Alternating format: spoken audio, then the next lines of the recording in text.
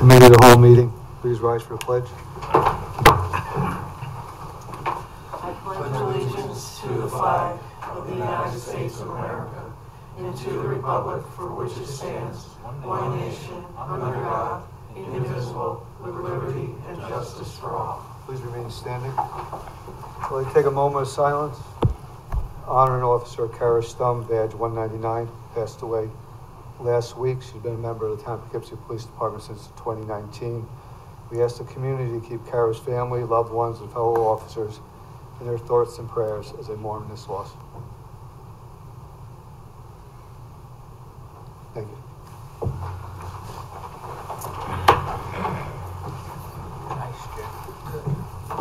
In tonight's presentation, we have Mitchell Associates will here to discuss the Poughkeepsie Day School and moving the police department and court facility over there. And after that, we'll have committee reports. Just as we get ready to start, I'd like to bring up that we have a police station that is of subpar standards at this time, and we've gone through multiple studies to come to this conclusion. We had a joint study through the county that we did on the police station, town court facility, Arlington Fire at one time.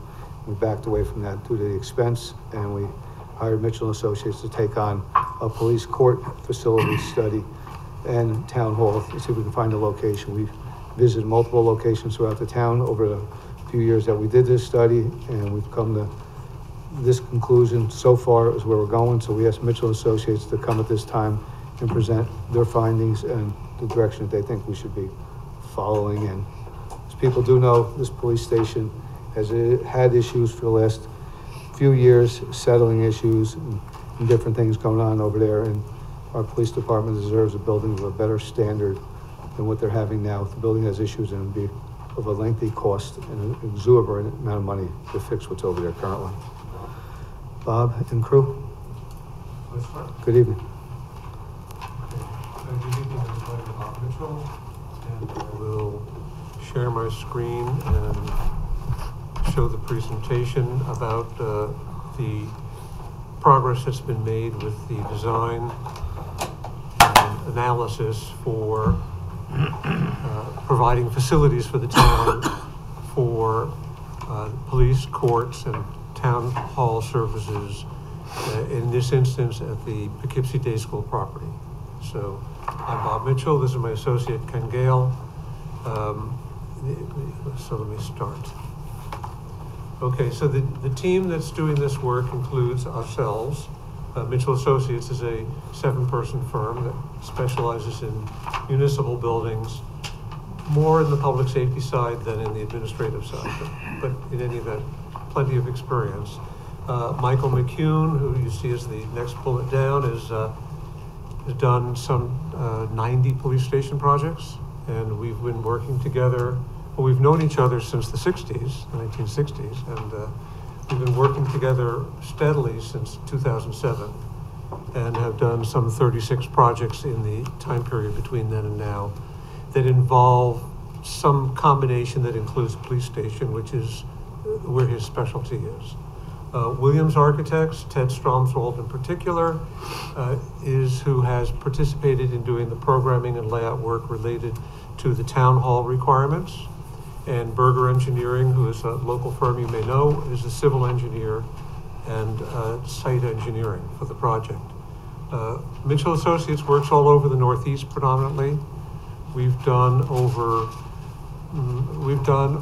just about 200 public safety projects, and that's sort of where our activity is rooted. And some of the recent things nearby that we've done, City of Newburgh, we did a study to consolidate facilities and replace their police and fire and city hall. They haven't been able to proceed, but they may proceed. They're sort of feeling their way back out again. Beacon is about to go to bid in January for a new fire headquarters. We did some studies for Philadelphia related to fire stations, Ellsworth, Maine. These are just representative, not by any means all of what we do. Ellsworth, Maine, a composite facility for municipal services. And as it says here, Michael and I have worked on 22 other public safety. It's actually a bigger number than that, just 36. And Michael himself has done, he said, I said 90 before, this says 70. I believe the 90 is actually the correct number. And Williams has done over 80 municipal projects. So we have some practice. Architecture is called a practice, like medicine and law. It's something you never fully master. You just keep getting better, hopefully. You learn more. We're engaged with different organizations that provide guidance in the type of building we're doing here. Michael in particular is involved with the IACP, and Kalia and and Ken are involved with FEMA, NFPA, and other organizations like that provide guidance to do these kind of buildings. Ken sits on actually a committee with NFPA that has to do with firefighter safety and health. I know there's no fire station at this point, but the point of bringing it up is that we're involved in the community of people who do this work, not just doing the work. We started this work back in 2018 and published in 19 a study of a prior scheme for the town that involved merging their facility with Arlington Fire District. And what came out of it was a proposal for a large facility down near IBM on property in a cloverleaf down there. You may be familiar with it. Since then, we've worked on analysis for the Poughkeepsie Day School site overview, and in 22 programming and needs analysis leading up to this presentation tonight. And we're going to talk about those. We're going to talk about some potential revenue sources that can help offset some of the cost of the project, and compare this project with some other local and regional municipal new construction projects around the issue of cost. So Ken, I think it's your turn at this point. It is my turn. So to find out how we got to where we are now, we have to look about where we've been. The first study, as Bob had mentioned, involved potential consolidation with the Arlington Fire District in a campus-style setting of multiple new construction buildings. All buildings, as we would make anything on the Poughkeepsie Day School, are permanent buildings, they're public buildings, civic spaces, and it's all in an effort to consolidate services, overlap commonalities between different offices and departments, and eventually provide cost savings through this consolidation. Okay. So the study back then included the town hall, both police station and the auto center, the courthouse, which is in the same building as the police station, and then 4 Arlington Fire Department stations. Okay. We took a look at the existing conditions of Town Hall to start with. Town Hall fared very well. It's not that old of a building. Its one drawback is because of the 2-story entry points and some steep grades, drainage could be an issue here, and expandability out into the tree line of the adjacent parcel could prove difficult. Okay. Police and court building. From a walkthrough perspective, if you stay out of certain corridors, you might think the police building's in pretty good shape. The paint looks pretty good, the carpeting, a little bit of wear, but when you drill down to the more important things, all of the mechanical is in need of replacement. But the biggest item was the site was built on a landfill, and that's just not wise to stay in this building. Jay had mentioned that the building is not up to standards. It's actually in failing condition from a structural technology. The slabs are sinking. They are going to sink to a point where they might start interrupting connections in the structural frame of the building. So there's an immediate need to get out of the building at earliest possibility. This was from our 2018-2019 study. Okay. Just some photos of the existing conditions. I'm actually going to this whole black area is a void. This floor used to touch this concrete slab. The wall doesn't hit the floor, in other words. Say again? The wall doesn't meet the floor. Correct. The floor has dropped down several inches. Floor left. And this occurs throughout floor the left, facility. You'll see in the I upper can point- right I can picture. point here. That's by the IT room. Oh, there you go. Yeah. So that's the IT room currently, and we have, the door doesn't close anymore. It's so racked. And this is just happening throughout. If you go into the adjacent tenant space, there's actually pieces of concrete sticking up out of the ground. It is very disturbing to see. Okay, Bob. More of the same. Wherever there were joint boards, we have tripping hazards, we have more sinking walls, and it's creating what Bob is showing there is in the evidence room. Those are all pieces of 4-foot by 8-foot sheetrock boards, and all the joints are breaking apart from the settlement. Now, right at the top of that is the structural frame. So it's only a matter of time before the foundations holding the columns start doing some shifting themselves. We just have more of the same. This is on the court side. There's the IT room again in the upper left. Upper right is cracking running right through the existing court space in the building. Lower left, they've actually put yellow tape where they were afraid people were going to tread on the entryway through the security entrance to the court. And on the right side is just, you can see that pallet there and those boxes. It's supposed to be a flat floor. Right behind those boxes is an open void in the floor that causes the pallet, which should sit level, to be tilting counterclockwise. So this is just a sampling. So physical conditions are poor. Structural failures and environmental concerns are going to make this site unfeasible to clean up. The minute you want to try to remediate this site, you don't know what you're going to find. It's an uncapped landfill, and our recommendation, which was concurred by all personnel we spoke to at the police location, was to relocate at the earliest facility. So some numbers, it's also undersized. This is between the police and courthouse portion of the building. It was about a quarter undersized from programming and analysis that Bob will speak to later.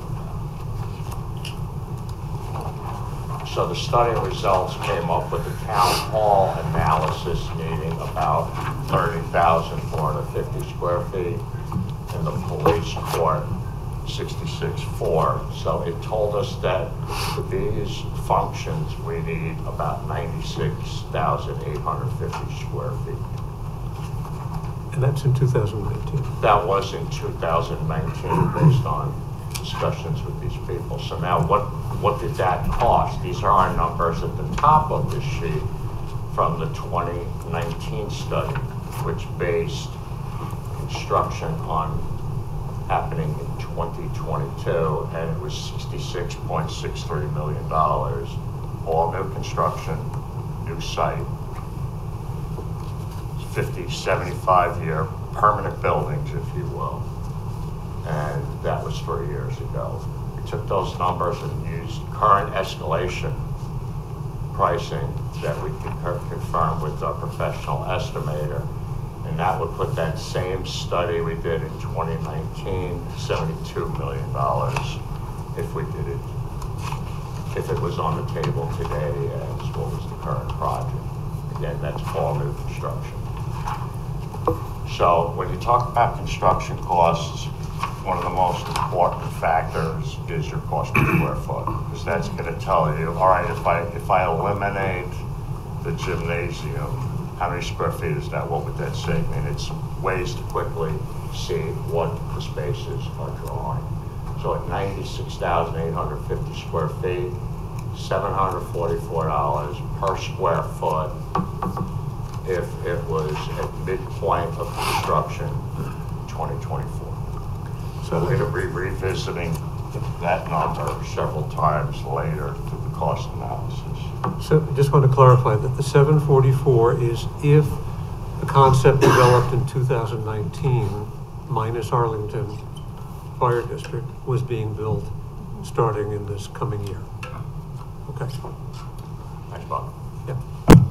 So this was one of the final site plan options that we came up with in the 2019 study.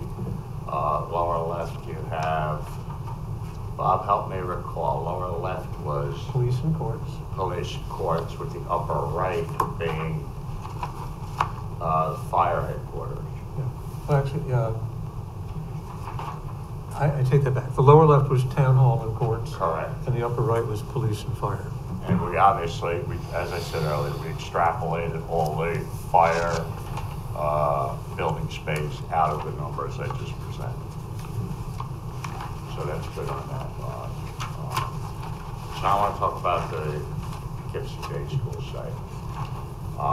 It's a large, help me with the numbers, Bob, go to the next slide. Yeah, 34.17. So it's a 34-acre site. It's a wonderful site if you've ever been down the road. It has a lot of history. This will be posted up on the town website. I'm not going to go through all of the architectural history of it. But what's promising about it is the sheer size of it and the amount of existing building square footage that can be reutilized. Also that the existing building, particularly the Gilkison building, because it was built new by IBM, was built to the standard that IBM builds, which is a very high standard that you don't see generally. So we have two structures basically on Poughkeepsie Day School site. We have the Gilkison building that Bob started to talk about, and we have the Kenyon House, which is an old mansion but was built very robustly. It has thick masonry, load-bearing walls, and is very promising for renovation, and it's very receptive to some additions we need to do to bring it up to current code. Okay, some quick facts about the site, and this will be related to town amenities that can be brought into it. There's an existing baseball field that'll be left in place. There's an existing full-size soccer field that's going to be relocated because we need some of the parking space where it currently is. Relocating a soccer field isn't an expensive venture, by the way, because it's just repainting the grass. We also have a full-size theater, and there's going to be a lot of extra space left over that can be dedicated to senior and community meeting space. It's called to be generically renovated, and it hasn't been fully assigned a value of what it will be. But because of the size of the existing Gilkison building, there's a lot of potential to add some community spaces with separate egress points into that portion of the building. The site also has, and I'll talk about this later, an existing solar array that's saving about $50,000 a year in electrical costs, and an AT&T cell tower, which is bringing in currently $32,000 a year in revenue. Anyone that purchases this property picks up all this revenue stream with the property. Okay, Bob. So this is the circa 1913 mansion. It's a wonderful building. It'll renovate into a very spectacular town space. The grounds are well kept. The additions that we came up with work well with the scheme, and we can keep flipping, Bob. The site, again, it's generous. It's going to allow for all the parking that's going to be needed for all the court functions, for all the daily police shifts and overlap of shifts. The site's going to need some overhaul on landscaping and some in asphalt things, but these are real low-hanging fruit pieces. The building itself is in quite remarkable shape for its age. The Kenyon House itself, again, it's concrete with stucco overlay, structural clay within the concrete walls. Everything's built to last, and we did a very thorough review of it. Day School is actually doing a lot of upkeep on the barrel clay roof tiles over the years, and they kept great records. I looked at all of that, and that actually helped us in our pricing for when we show you some additions later. We knew what the cost would be for the additions to the roof lines to make it all look similar. This is just more shots of the grounds. Now we're looking at the Gilkinson building. It's pretty hard to get the Gilkinson building in one shot unless you do a very long landscape photo. So this is looking at it from the front grounds of the Kenyon building. And we can keep going, Bob. The existing building's about 70,000 square feet. Access to the site, and the site in general, I should say, there's 3 or 4 access points. We're going to be reusing a couple of them and bringing in a couple of new ones to help the police have some secure access and to deal with more incoming traffic that'll go to the Kenyon House that we were just talking about, because the building department's going to run out of there. So we're going to have the public coming in and out as well as all the staff working there. Sites of the grounds. The biggest downfall of the Gilkinson building, frankly, is the facade needs to be upgraded. And for a building that's going to have town hall functions, court functions, and part of the police connection to the new 2-story building we'll show you later, it needs to be renovated anyway. You want something more lasting, more durable, nothing that needs maintenance. This is stucco and wood. This is stuff that has to get redone every 5 to 10 years. We'd be looking at more lasting materials on the new building, like masonry and the like. We took a look at the existing drawings from IBM. Excellently built. The structural frame on the building will require little upgrades from a seismic perspective, which is pretty amazing for something built in 1963. But that's how IBM built.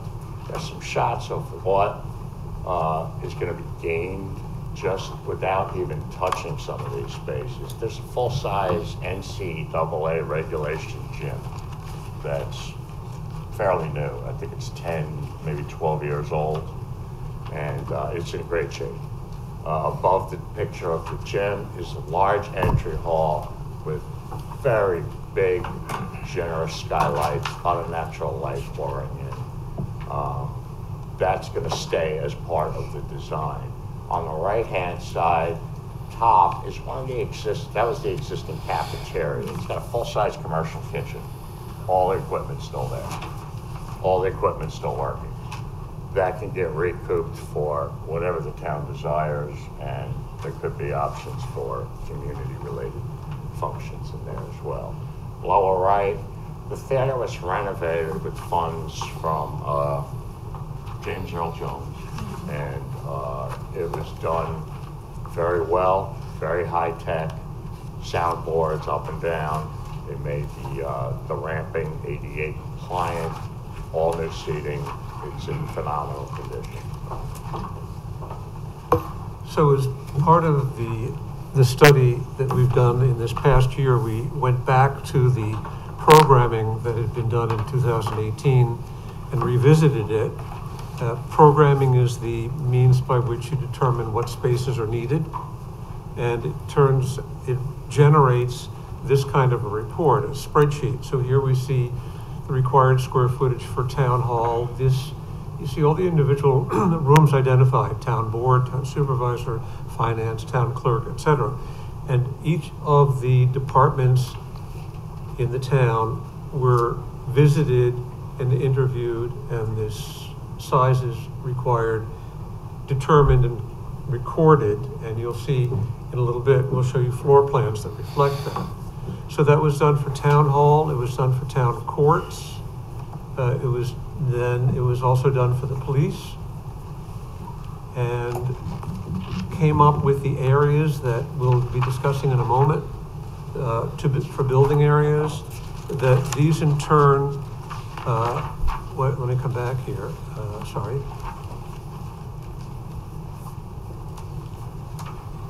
These were done initially, the mission that we were given was to determine if the needs of the town could be met on the property. So a simple approach would be to just say, this is how many square feet we need, this is how many square feet you need, so therefore you're going to build that many square feet. But we went beyond that and drew plans of how each building would be used, because frankly, part of deciding that it's an acceptable solution is to be convinced that the layout works for you. So we moved forward and developed plans. So here is Gilkison, and what you see here are two aspects of this. First, let's focus on the administrative areas in it that relate to town hall operation. As you come in on the right, there's recreation. As you come in on the left, there's water and sewage and receiver of taxes.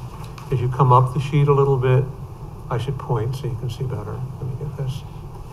Town clerk and town hall chamber. And here's the theater.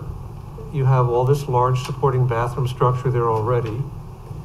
And this would be the portion of town administrative spaces located in this building. The area that has the cafeteria and all that is over on the left here and is available for whatever purpose you decide to put to it. And there's been discussion about senior services as a possibility. I want that to be remembered, because when we talk about the cost of this project compared with the cost of the prior project, this project includes other amenities that were not included in the prior project. This area of the cafeteria for whatever services might be there, area above it that has expansion capability for town government services, the theater, and the gym. In Kenyon House, there's 4 stories to it, counting the basement.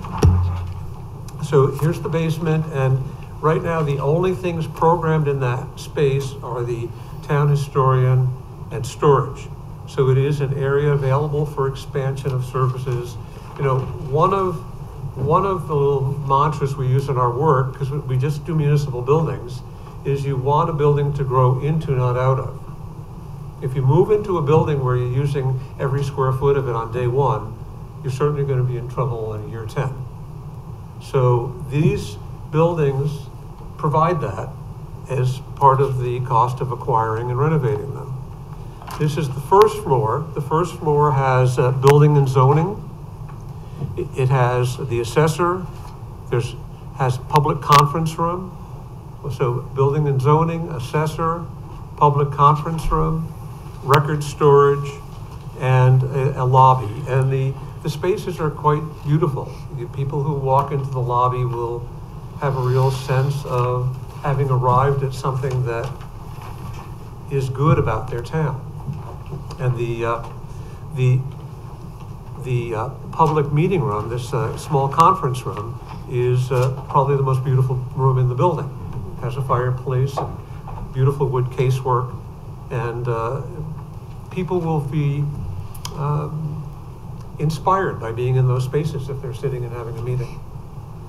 The second floor of the building focuses on the supervisor's offices and engineering department. There's also going to be planning, and there's going to be internal conference rooms for staff meetings. And then the third floor of the building has legal, finance, and the controller. And I should point out that the first and second floor will have easy access for the public, with the expectation that they'll be coming for meetings or for services, and the third floor is less so. But all of them are served by this tower element that's being added. Okay, you can see it here on the left. This tower element provides ADA compliant vertical circulation, staircase, elevator, and ADA compliant bathrooms for each floor of the building. And here you can see it closer. 2 bathrooms, an elevator, and the stair. And it's in a new structure that's a rated assembly, as the code would want for safe exiting, meaning fire rated. And this is how we view it being added to the building. That's the building as it is now, and it's going to appear in a moment in this inside corner of the building and will look like that. So we believe it'll fit in. It won't look like somebody just stuck a staircase on the building. And then on the other end of the building, where the building department is, there's a need to add space. So what's happening here is currently this section here is what had once upon a time been an outside porch that IBM enclosed. And we're adding another structure beyond it to provide the spaces that are needed for the building department. So this is the building as it is now, and this is how it would be with the added space. So we're hoping and believing that it is architecturally convincing for the town, that the building, when visited later, will not look like somebody added something to it. It'll just look like it organically evolved over time. And the renderings we're presenting are work in progress and will be developed further. Oh, yeah. Yeah, so keeping in mind that the mission was not design the buildings, it was make sure they fit. But we don't know how to control ourselves, so we continued, because it's fun, to be honest. So the programming process developed a set of criteria for the court to seat 220 people. And the design that Michael McCune worked up was reviewed in depth with the court staff, Judge Bryant, Ariel Bryant, and the New York State Court architect, Edward Rodman. So the state court provides that service if you pester them and get some time with them. And in the end of it, they're gonna have to sign off on it anyway. So best to get that known now. So that court is in the rear part of Gilkison. If you've been in it, we'll zoom in here a little bit. This area here is currently an open courtyard surrounded by classrooms.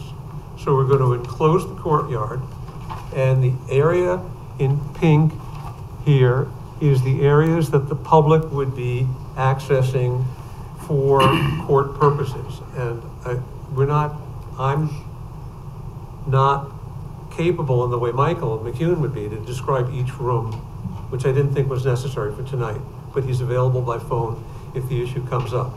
But this is the public entrance is here, and this is the court, this is the dais where the judges and the lawyers and the jury, and the spaces around here are support spaces for the judges, for the jury to meet out, for the staff, for records to be stored, and there's secure parking and secure entering for those people separate from the public entering.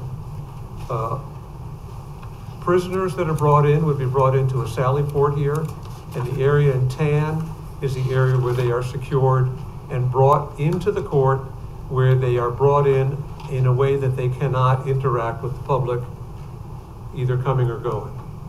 And you can see here, there's another opening, another connector here that connects the police station, where people who are already prisoners of the police department can be brought across to come into court. The entrance to the court will be a new exterior space between the police station that's on the right and the existing Gilkison building, with the court entrance back here in the back of the courtyard. So police programming was done by Michael, and as I indicated before, he's done, I believe it's 90 police stations, and worked with the police chief on the program, and came up with a program that requires 40,000 square feet of space to function now and into the future. And that is a new addition. So right here, this is the edge of the existing Gilkison. Oh, sorry, here, here, here, here, here, and here. So this is new construction, a new 2-story police station with public entry and police entry on the back, and a police sally port here. And this has a second floor on it, and we can go into the organization of the spaces. I don't think that's necessarily the purpose of tonight's meeting. And I'm not as qualified as Michael. So we can, at any point, we can have another review meeting of that. But this is what we think it would look like. And the design process is a work in progress. So this thing may evolve to look a little bit differently from this, but this reflects the general size. Well, it reflects the exact size of what's been drawn. And you see this archway here in the background here is the entry into the courtyard for the court. And this is Gilkison, the portions that will be town offices. And this glassy area is the public entrance to the police station. And around back on the right are the private entrances for the police staff. And the site is laid out to control privacy between those two areas. So the police can come in and park and get into the building and not be confronted by people, members of the public, who might have some cause to have a grudge. Behind the building, in the back, will be an auxiliary building that will have to do with vehicle maintenance and supplies, and a firing range for training purposes. So this is the site plan that's proposed. The area in black here is the existing Gilkison. The area over here is Kenyon with the existing circular drive. Here's the police station addition, and here's the auxiliary building. So up here you see an impound yard that can hold 100 vehicles. You see here 45 parking spaces for police, and here you see the public parking around here. 70s, 74, 50, and 40. Over here you see the relocated soccer field and the ball field. So these green lines here are existing driveways that are being turned back either to grass or parking lot. And this is a new drive-in, and this is a new drive-in on the left. And the new drive on the left allows police and court people to come privately to a secure parking area in the back. I think It is my turn. Okay. So now we get into a lot of numbers, and try to go through them with you at a quick enough pace, but to not lose you. So here we have the main components that we need to cover. We have town hall, we have police, and we have court. The existing square footages for these functions total 60,000 square feet. We are presenting a new total square foot of design space of 103,115 square feet.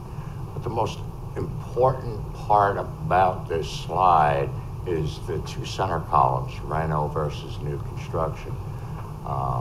One of I think the biggest benefit of this site is the amount of renovation square footage that the town will gain versus the new build requirement. So we need about 42,000 square feet of new construction built. Yet we have we have over 60,000 square feet of existing building that just needs to be renovated, which is a much smaller cost than new construction. I could put a precise percentage comparison to it before COVID, I can't do that. Things are tough to keep up with, but this balance shows that a lot more work will be done at a cheaper price per square foot than if we built all new, as the 2019 study showed us. Okay. So now we break it down even further, so we can get some of those cost per square foot numbers. So we're taking all the new square footages for all the facilities and breaking it out into their related cost per square foot. So for town hall, we're having a total of 22,945 square feet. That's coming in at an average cost of $281 a square foot, because most of that part of the project is renovation. A very small portion is new construction. Whereas you go down to the line police new addition, you're at 540 square feet for the $39,000. $540. $540 a square foot, thank you. For the 39,355 foot two-story addition. So that's all new construction. But in the end, now in the previous slide, I said we had 103,000 square feet. Now you'll say, how come it says 111,000 square feet here? These are the unallocated spaces that we talked about earlier. These are spaces that are there, like the gym and all the related spaces off the gym. We're not touching. They're good as is. We can do something with them later. It's untouched renovation. But we have 111,000 square feet of new space, and it averages at $458 a square foot. This gets us to $51.1 million for the hard construction cost, that's brick and mortar cost, do the actual construction work, if everything was done in one phase, one step. So how did we get here? So we hired a professional estimator. We gave them plans, we gave them breakouts, we gave them elevations, details, and they came up with a 33 detailed page report for every discipline, such as the plumber, the mechanical contractor, the fire sprinkler contractor. Everything's broken out by square foot, by length, by cubic yard, and they come up with a very detailed number. And then because it's an estimate, we have to put some markups on it, because it's not built, it's not bid, and it's not even completely designed yet. So we put some Contingencies. We put some safety contingencies into that. So, so our number has a little bit of a buffer in it. So we go for a recap here. Brick and mortar to police and auxiliary buildings is $25.34 million. The balance of the project would be towards the bottom there. We have the town hall in Quartz and Gilkinson, that's 15.6. The town hall at Kenyon, which had that low price per square foot, is 6.45 million. And it's a large site. It's a large site package number, which includes a lot of new utilities being brought in from the roads. All in, all one phase, $51.1 million. So now, here's our one summary page of this current project. Our number of $458 a square foot that we said before is more than half of renovation costs. We said, let's take a look at that against the 2019 study, see how much of a better deal for the town this could be. So you can see the price is more than $20 million difference. We're getting about 15,000 additional square foot of building space. And our cost per square foot is almost $300 a square foot cheaper. But that's all one phase. maybe the town can't do this in one giant step. And I'll get to that after I talk about revenue. So we have a solar array on the site. It's a fully fenced compound. I could tell you what size the solar array was if I had my stack of papers here. It's a big solar. And it has quantified costs, because I looked at all the Central Hudsonville offsets for the Poughkeepsie Day School for 3 years. They're saving $50,000 a year from the electricity that farm generates. Those savings would be taken out of the monthly and yearly costs the town would be paying, for example, in all the current facilities. Next potential revenue is a cell site. The way cell sites work is they set a base price per month, and they escalate it every year, usually over a 20, 30, or 50-year contract. As of this year, they're getting $32,600 a year in leasing costs. By the last year before the contract renews, it'll be up to $55,000 per year. The site's just sits there. A maintenance truck comes once in a while and checks on the generator and maybe upgrades an antenna or two. And that's just more potential revenue that this site offers. Nothing on the 2019 study addressed this. Last piece is, now there could be sales of the existing town properties. I went through the assessor's website and pulled all the appraised values for the sites. We're not professional real estate appraisers. I'm using the public data of the assessed value. Town hall site would have 3.5? Okay, Yeah. Bob, yeah. 3.527 million. The police court would be just under 6 million, based on the size of the sites and based on what they're appraised at. This is just numbers that, you're talking about $9 million in property sale costs, potentially. Now we're going to get into a split phased project. So again, I recap things because I forget. I think maybe sometimes other people forget too. All the buildings, one initial phase, one construction package, $51.1 million, $458 a square foot. But what did other buildings cost? So we took a look at some recent projects across a couple of states, but nearby. New Paltz, a new court renovation project, ran at 545. Yeah, hang on.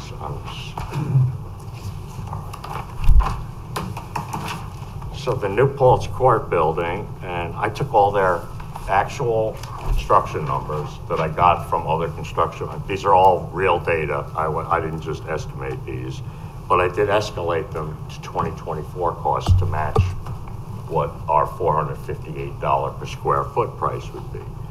A small little warehouse that New Paltz turned into a police court renovation came in at $545 a square foot. Queens Town Hall, $643 a square foot.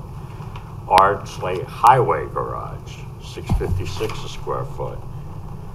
And then, the shock and awe numbers down in Jersey City, $1,276 for a public safety building per square foot. New Canaan, Connecticut, $1,100 a square foot. And then a couple across the state lines into Connecticut and even Rhode Island, $729 a square foot, $907 a square foot. This is all new construction numbers, except for the top reno one. And that was still $100 higher than our cost per square foot. So we're showing good numbers compared to other projects in the area. So here we have a phase one scope. The area highlighted in light blue or cyan shows everything related to police and court in the Gilkinson building. That includes in the upper right, the auxiliary building. That's going to be used as a shooting range and vehicle storage and maintenance and and other items. So we have all that square footage that we have to get broken out in phase one scope. How do we determine that? They have to get out of the building. The building is in terrible shape, and it doesn't get better, it gets worse. So what's left for phase two? We have the town hall amenities and the little leftover spaces that could be, community, could be senior center, could be whatever the town wants it to be.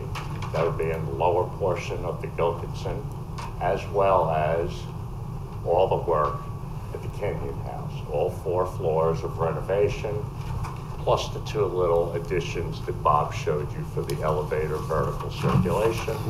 On the left and on the right was where we had a small addition for building department offices. So what's that going to show us? So again, I recap. Midpoint of construction in August of 2024, $51.1 million to do everything as non-phased.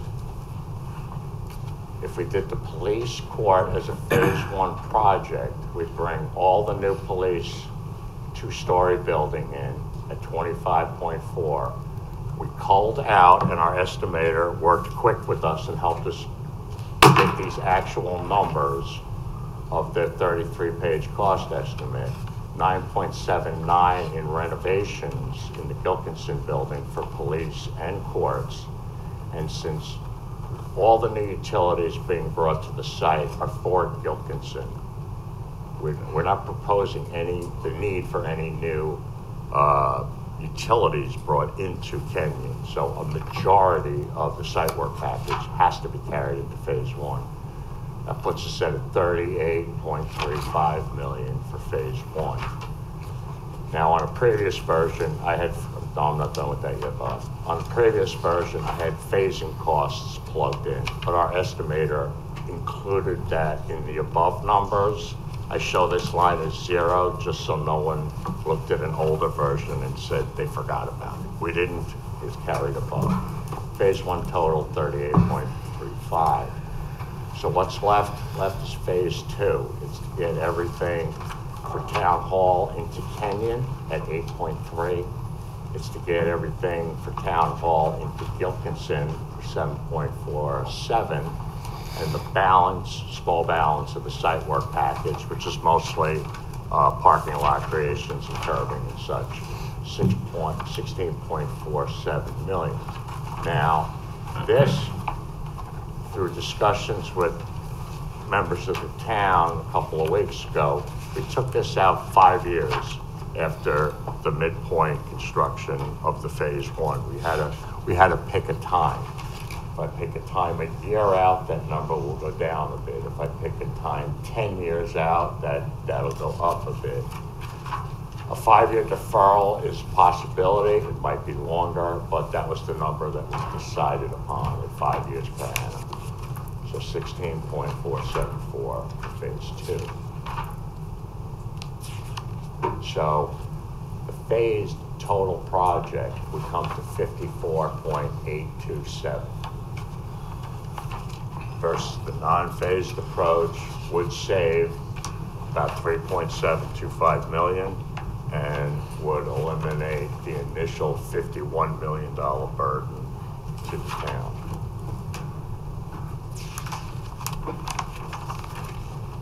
So, this is the result of a study. These are the conclusions we've come to. And what needs to happen is to decide on some steps that could take place. So, and recommendations. So the existing reports, I think, are fairly clear about the need to do something for police and courts in the near term. And whether you determine to hold off on the town hall stuff is beyond, our capability to make a judgment about it all. Other than to be able to provide you cost data. But clearly the first step is to purchase the property and control it. And then or concurrently, either way, start the design process to allow you to start the building, the courts and the police building We have people who delay. It's easy to delay, but the cost of inflation of construction is preposterous. You know, the published national data is that in the last year, construction inflation has been 8% nationally, but that includes places like Alabama and Louisiana. You get up around here and it's probably over 10%. It's difficult to prove other than that every project that we've been working on, we see the numbers jumping up. You know, there was another time coming out of the,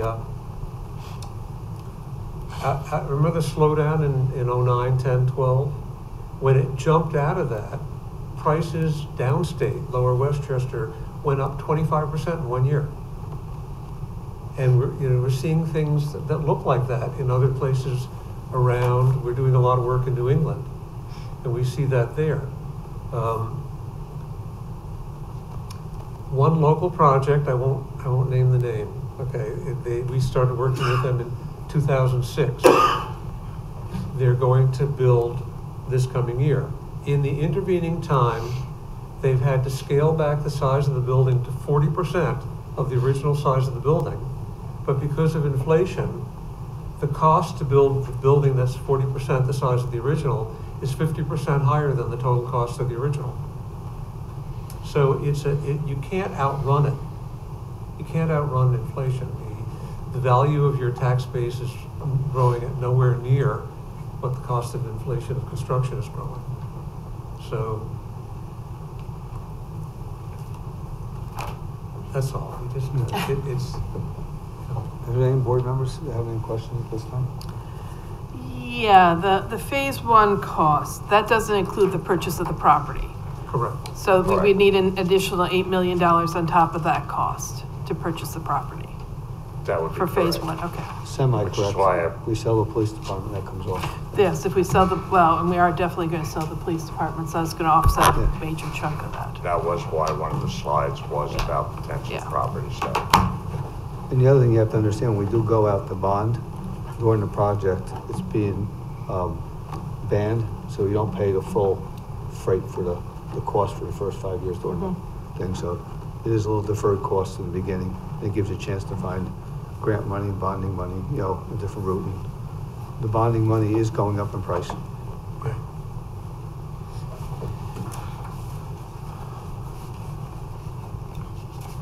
Anybody else, anything else? No? Gentlemen? Thank you again. Chief, do you have any input that you want to say while you're sitting here?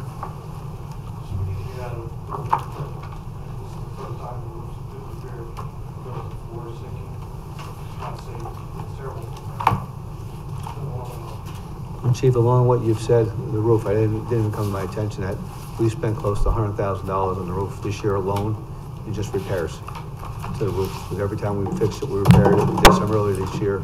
It's back again in the fall. All the air conditioning condensers, generators, all outdated. Chief, that's a metal roof, is it not? Metal rubber. So we're having shifting of metal planes. I've been in administration 3 years, second time I've had it come out of that. And they're just patches.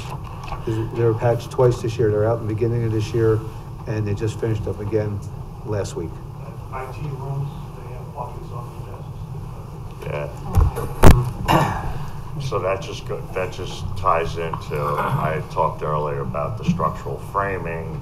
There was no noticeable settlement, but we know that that's holding the roof up.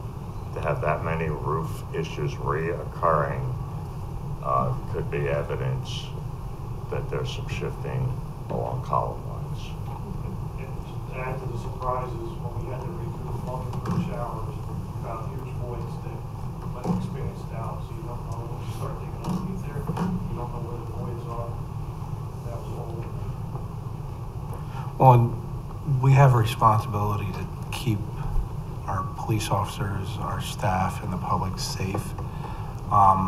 That building was a bad idea from the start, and at this point, we need to do something. We can't ignore it. You can't look away.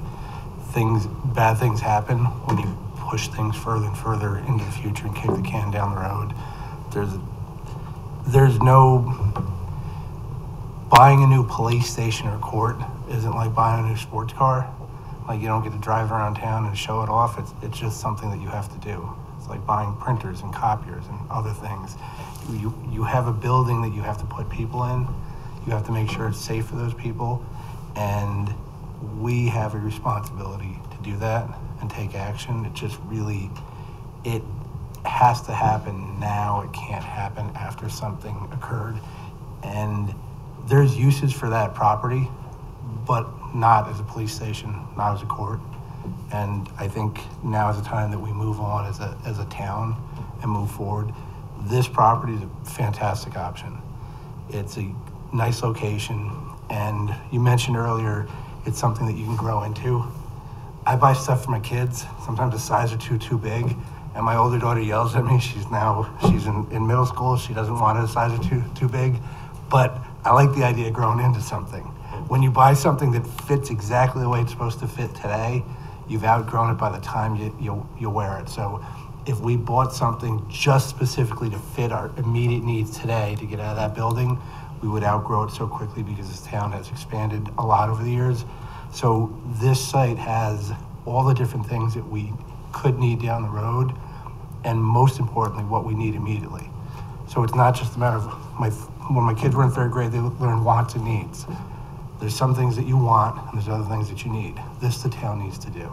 So, Stefan, along that line, it's a police building that's substandard to today's view. It's something we need to do, take care of the department we have. But the other piece is that in this cost of what it is, we are gaining for our residents a gym, which we have a daycare. We have a day camp now in the summertime, which is totally outside. This is definitely an asset to that. The day camp will be brought to a more secure location, a better location.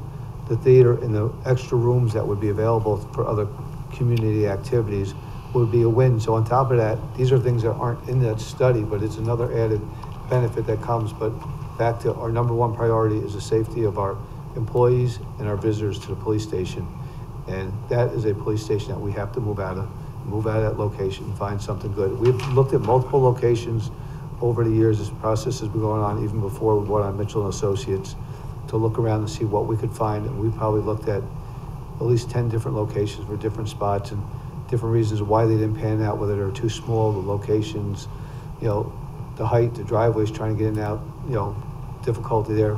We looked at multiple locations throughout the town to try to fit this in. As late as a couple months ago, we looked at another location. It was an empty building that they wanted just $7 million for the building.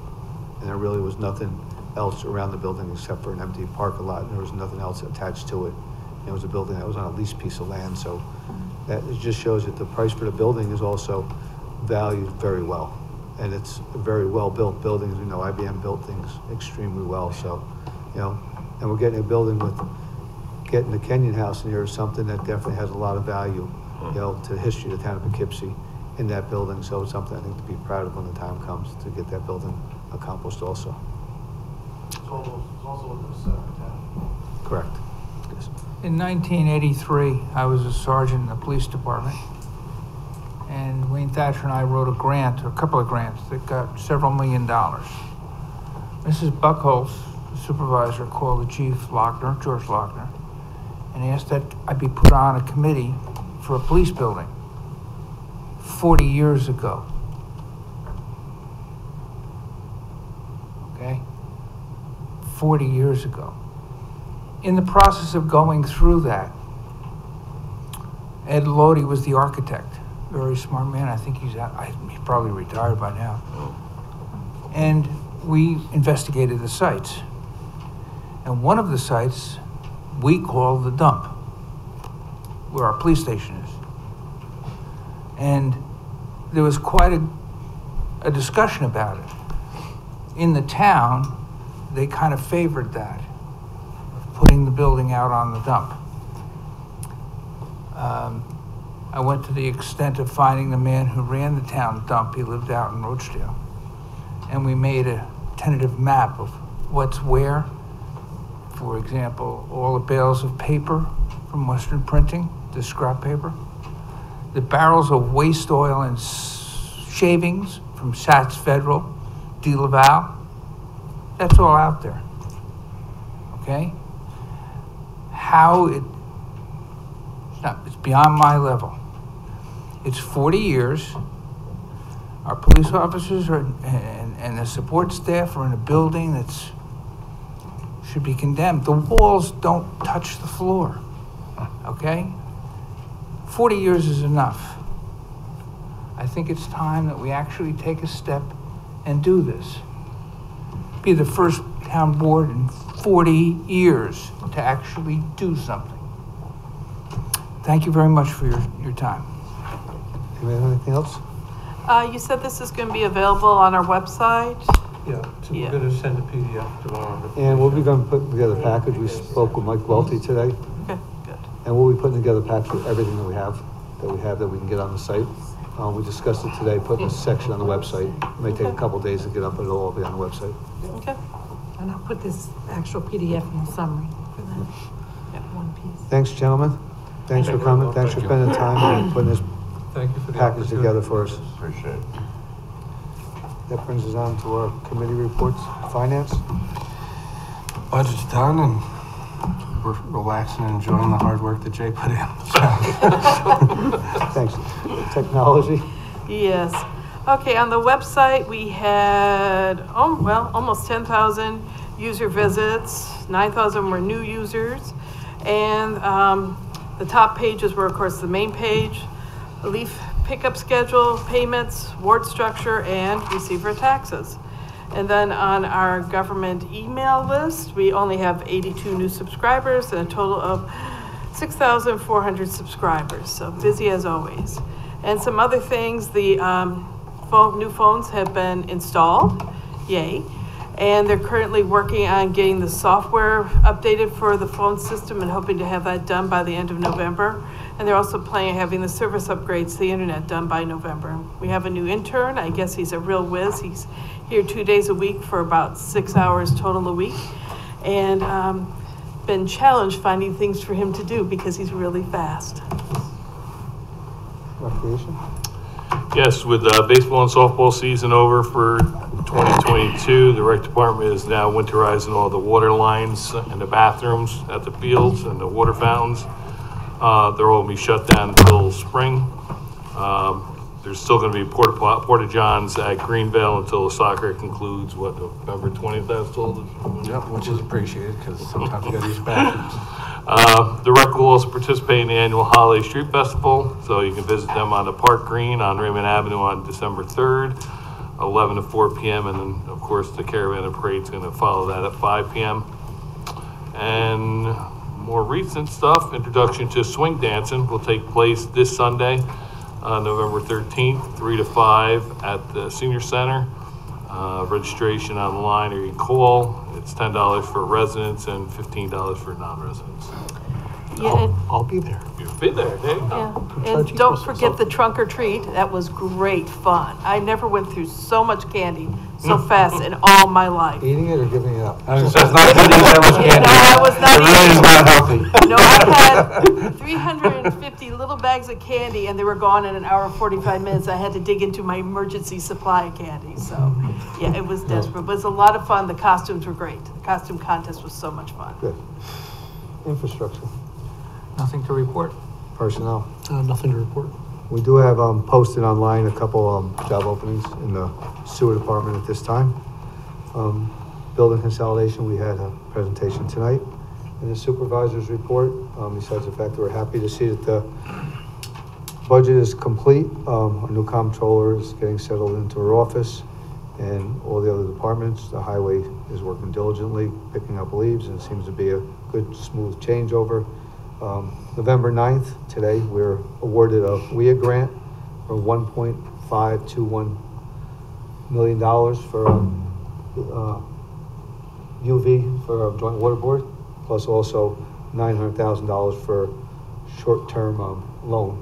So that's going to pay for a good percent of that project down there. There is a lot of money out there for water and sewer infrastructure, repairs and different. So this is actually, again, a good thing to see. We've Spack and Kill, we've got almost half of that money in grant, and this will pay for, I think, almost 3/4 of the project down Joint Water Board, which is basically making it the best water we could possibly make. We have UV, we have chlorine disinfectant down there also, so we have backups to what we have down there. So it's working very well, and this is definitely something great. I want to thank all the people involved that help us get this grant money and reaching out, because this definitely loosens and lightens the burden to the taxpayers to get this kind of money in.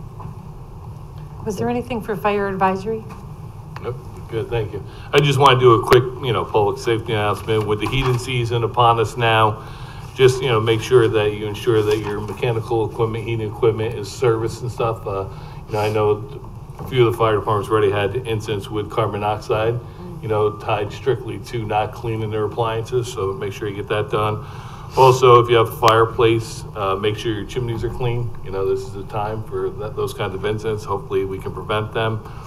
Make sure that you have your working smoke detectors, carbon monoxide detectors. And if anybody out there needs help, you can, call the local fire department, hopefully on the non-emergency line. And I know they'll be willing to go out there to assist with, either putting them up or getting guidance to make sure you have them in the right location. Restore, Jeff, also is advertising, smoke detectors and stuff if people need assistance. Am I correct that carbon monoxide is now the law for every resident? Yeah.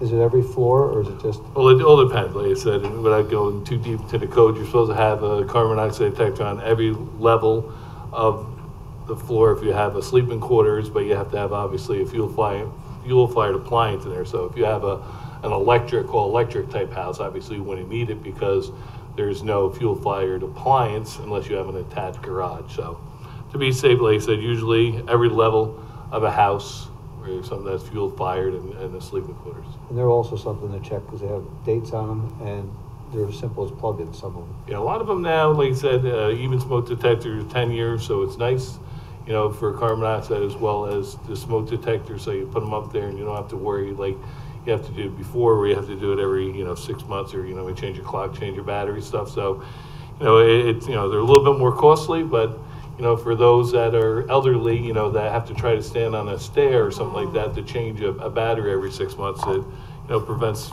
a possible injury from happening. Okay, thanks. Mr. Anybody got anything? Supervisor, if I might, I'd like to speak for a couple of minutes about Chippy. Chippy? Go ahead. Doesn't that sound happy? Yes? Chippy.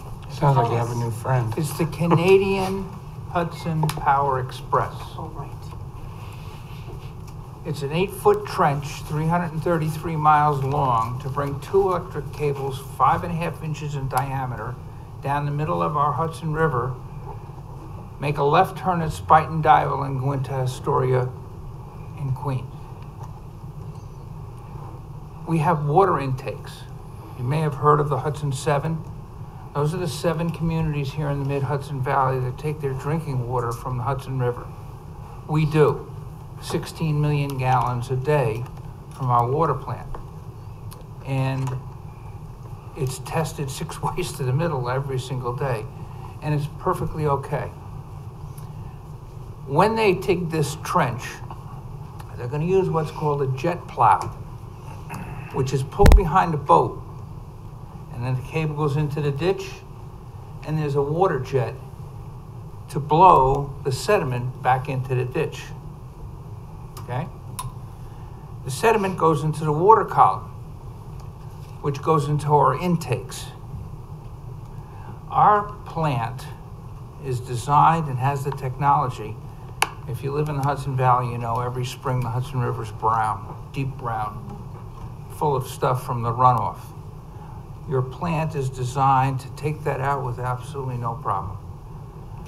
So my money is on the fact that the plant has the design to protect us from whatever is in the sediment from this 333 mile long, 7-foot deep trench. If you took all that stuff and put it into a pile, it would be size of a football field 10 stories high. That's the amount of material that's going to be displaced and into the water column. If this gets to a bad point, I'll come before the board and ask for them to take whatever action we have to take. But I want everybody to know that this is going to happen. The city of New York needs electricity. It's going to come this way. It's not going to go terrestrial. Alongside the railroad tracks, I already mentioned that didn't fly. Going down the Hudson River, one permit, Department of Health.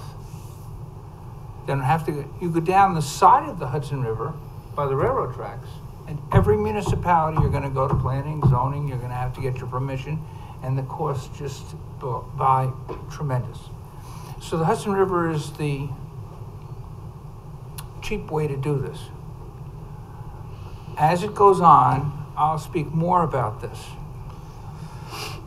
The Hudson River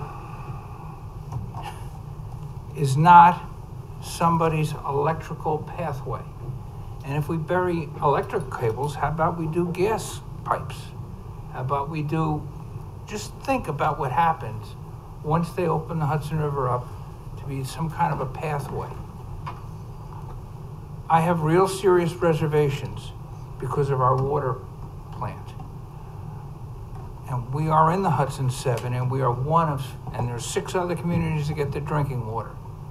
Something happens to the sediment in the river. Now think what's in the sediment of the river, like coal tar, and see that in the water column and see the implications. So it gets my concern. And if it gets to the point where we really need to do something, like with lawyers, I'll come back to the board and tell you. But this is not a small thing. This is going to be of significant proportion, and it's going to affect every single river community that takes their water from the river. When is it set to happen? Start? Oh. They're starting. And New York State fully approved it? Department of Health said yes.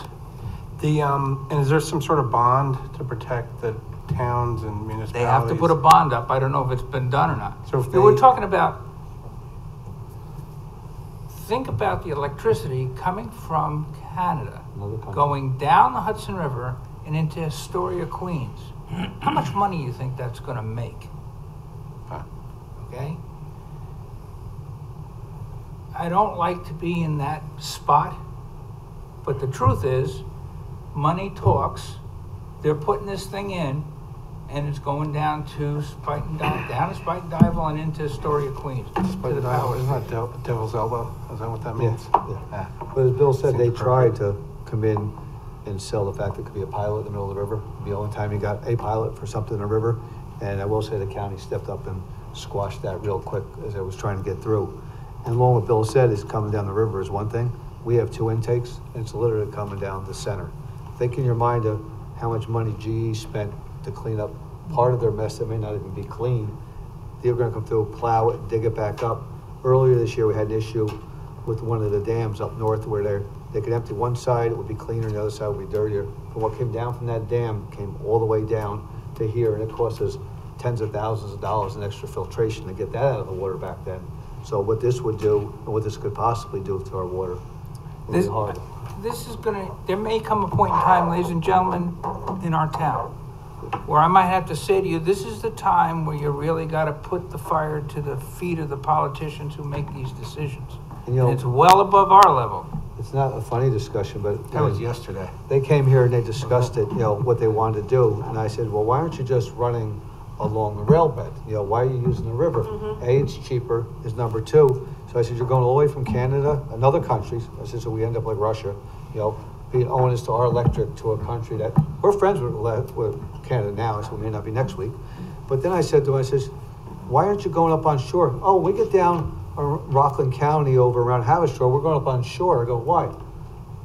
That's where the sturgeon habitat. I said, so 200, 300, 400,000 people from here to Albany, you can put their life at risk, but you're worried about the sturgeon in the water. I said, where does this come from? I said, so definitely the mentality of... We're not making this up. No. This is real stuff. This is the way these discussions go.